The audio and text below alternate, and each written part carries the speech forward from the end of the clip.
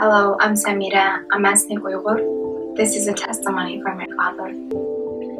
Min Saidin, an associate professor and a book publisher, is now being held in so-called re-education camp since 2017.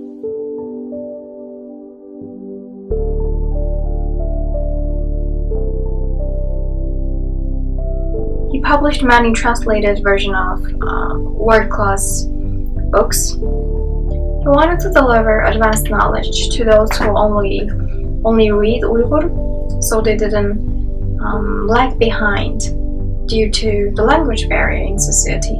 He wanted to improve the connections between all groups in society as a whole. One thing he used to tell me is that, love your country.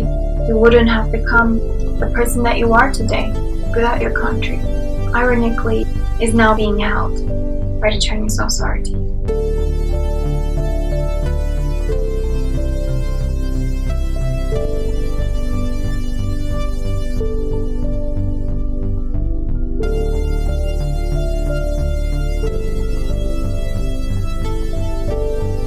He has never broken any law, and apparently he doesn't need to be re-educated.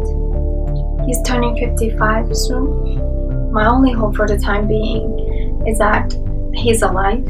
Meanwhile, I strongly demand the Chinese government to release my father, Min Saidin. You might be able to help me rescue my father. I appreciate your time and humanity. Thank you.